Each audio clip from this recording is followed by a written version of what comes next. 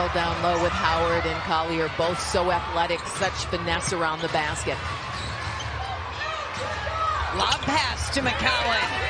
And she was over here talking to the official table and then talking to Cheryl Reed.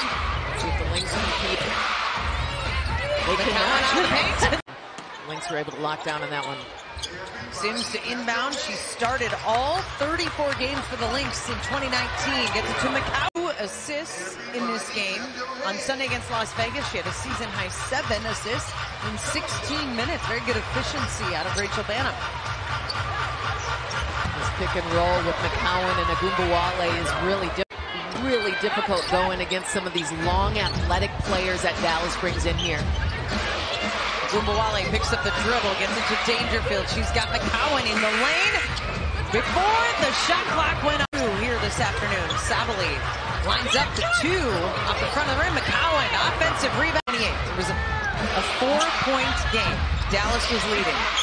Since that point, Teaira Mccowan is on the bench and let them watch here, at least for the start of the fourth quarter. I'm assuming all the way through, but we will see. McCowan, the basket, and differently, and some of her teammates mentioned that they. Lynx fans. WNBA.com/auction.